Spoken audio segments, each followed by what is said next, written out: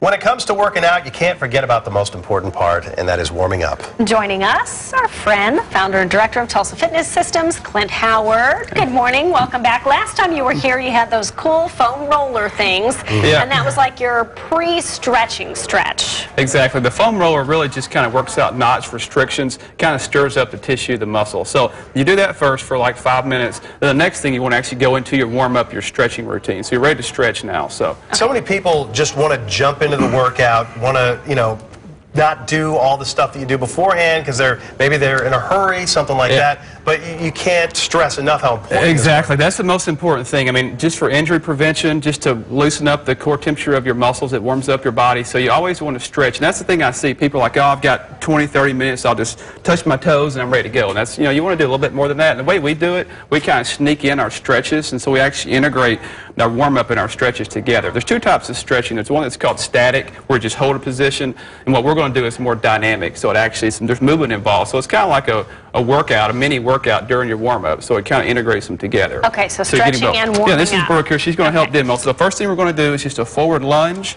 And so she's got her hands behind her head. So this is getting a good stretch through the hip flexors when she goes forward. That's a psoas, a muscle that really usually gets restricted and tight on most people. She's getting a stretch to the upper body here with her shoulders back, good posture.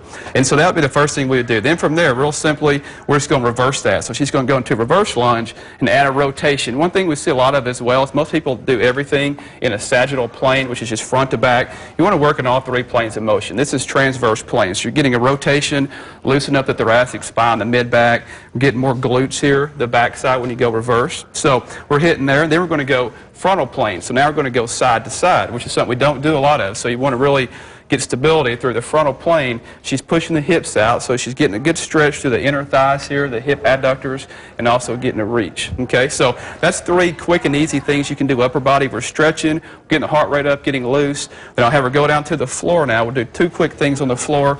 The first thing here, we're going to do a push-up. So we're kind of integrating some strength training in our stretching here. So she's doing a push-up plus, just adding that little extension. That's going to activate these muscles. They're called the serratus anterior. They wrap around and connect to the scapula, so they're really important for shoulder stabilization and for good shoulder health. This is going to now go back into a stretch. All she's going to do is push the heels down, the hips up and back, so now she's getting a good stretch through the hamstrings and calves. How long have you been working with Brooke?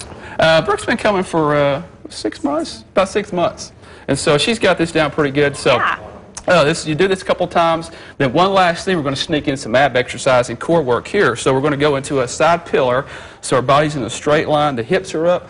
So we're working stabilization here. And now we're going to add a reach through or a pull through. So she's reaching underneath, coming out. So getting a good stretch through their obliques and also opening up the chest. We're also working our core. So we kind of sneak in some ab exercises, some strength training, and some warm-up into our stretches. Yeah, I would imagine if you don't have a lot of time, say you got 5-10 minutes, if you need to work out, maybe something like this would be good for, the hotel room, on a road trip or something like that. Exactly. Our warm-up, a lot of people, they say it's more intense than their workout. So, so you're kind of integrating everything together. It's quick, it's easy, 5 or 10 minutes, the heart rate gets up and you're loose. And so you can take that as a workout if you're just starting off or if you're in a hurry, or take that into a strength training routine after that. So. Yeah, I imagine some people would be sore just from doing that. Oh, exactly. Yeah. Brooke's been doing this for a while, so she's a professional. But most people could just start with that. So. Yeah. Well, great. Clint, thank you so much for coming in. If you would like to see these warm-up stretches again, just go to fox23.com and click on Daybreak.